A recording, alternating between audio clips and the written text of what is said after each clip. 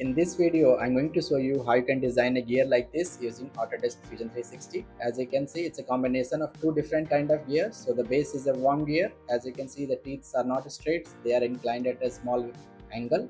And the top one, this one is herringbone gear. So it's a combination of two different kind of gears. So this is what we're going to design today using Autodesk Fusion 360. So let's dive into Fusion 360 and learn to design a gears like this. So now we are into Autodesk Fusion 360. So the first thing that I always recommend is save your drawing. So click on this save icon over here. Give a name to your file. Let's write gear design. And then click on this save icon to save it. Here you can see my file just got saved with the name gear design. Now the next important thing is to check the units. So just go into this browser panel over here and just expand this option that says document settings. And here you can see my new units are millimeter right now. Now if you want to change my units, I will just click on this change active units option over here, and a new window will pop up like this where you can see different type of units that you can select as per your need. I will just press cancel since I want to keep millimeter as active system of units at this moment. Now I will move my cursor into this utilities panel over here. I will just activate this panel, and here you can see under this utilities panel I can see a new tool that says GF gear generator. If you cannot see this icon, don't worry. Just go into this add-ins option over here and click on this Fusion 360 App Store. The moment you will click on it, a browser will launch where Autodesk App Store will open. Just search for GF gear generator. Click on the search icon, and here you can see you will be able to see your app. Just download it and install into your PC and restart your Fusion 360. And then you will be able to see this option over here. So this is the tool that we are going to use to create my gear designs. Now I will create my first gear, that is the worm gear. So I will expand this gear generator. Now I will create my basic gear, that is the worm gear. So I will expand this option GF gear generator, and here you can see there is an option called worm gear drive. Just activate this option. And then here you can see there are multiple options over here. So just make sure that you had selected the same thing as per my window, and only you need to change your modules. So here I had taken the module as 2, and the number of teeth for the gear base gear I am taking as 30, and the worm length here you can see it's 10.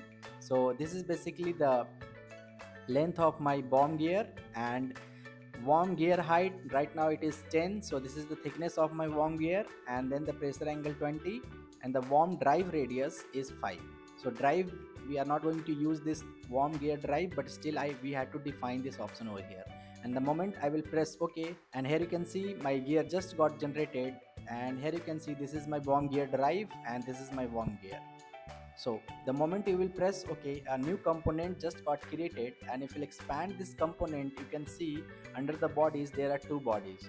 So I don't need this body, this worm gear drive, so I will just select this one, make a right click, and will click on remove. Now what I will do, I will create some landing space on this face. So for that I will move on to the solid workspace again. I will activate my create a sketch tool. I will select this face as a sketch face, and the moment I will click on it, here you can see I am ready to now create a sketch on this face. I will activate my circle tool. I will select this center point as a center of the circle, and I will create a circle of diameter 30 and will press enter like this. There you can see. I will also create one more circle that is of radius 10. Here you can see. Now I will click on the finish sketch, and then I will expand both the profiles by height of 10 millimeters and will press enter. So here you can see this is what I had created. Now again we'll go back to this GF gear generator tool. We'll expand this option, and this time I will activate this simple double helical gear. I will activate this option, and again a window will pop up like this where I have to define some of the things. Right now here you can see I will make sure that this double helical is turned on, and then under the module I will define the module as 1 because I want to create a small gear. Then in the number of teeth I can make 15, and then the gear height I will just define 20 or maybe 15, and in the pressure angle I will make 20 and the helix angle 30 degree. Then I will press OK, and the moment I will press OK, a new component will be get added. There you can see the new component just got added as a new gear, but right now it's inside the body. So if I will orbit it, I cannot see it since it's inside the body. So what I will do, I will simply drag it and place it outside. Here you can see this is the new gear I had generated. So this is a herringbone gear created using this double helical gear concept. Now I had to align this gear with this body. So for that, what I will do, I will move back to my solid workspace. Then we'll select this component, we'll click on this move tool, and then I will activate this option that says point to point, and then I will just orbit it little bit, and on this face I will select the center face point of this face, and then again I will move back, orbit it little bit more, and then I will select the center point of this face. And here you can see now both of them just got aligned. I will press OK. So right now they are different component. This is a different component, whereas this is a different component. So what I will do, I will activate this option that says combine, and then I will click on this capture position, and then I will select the tool body and the target body to combine them, and then I will make sure that the operation is joined over here, and then I will press OK. So here you can see now we got a finished final body as a single body. And if I will expand this option over here inside the component 4.1, here you can see this is the body we created as a single body. So this is the gear we designed using Autodesk Fusion 360 using this tool called GF gear generator. So this is a very amazing tool. By using this tool you can design almost any kind of gears. So if you have any questions or doubt regarding this GF gear generator concept, just let me know, comment below in the video. Also, if you want to export this for 3D printing, just select the body, make a right click, and you can click on the save as mesh, and then you can export this file as a STL file format onto your system, and then you can use that STL file to 3D print this file.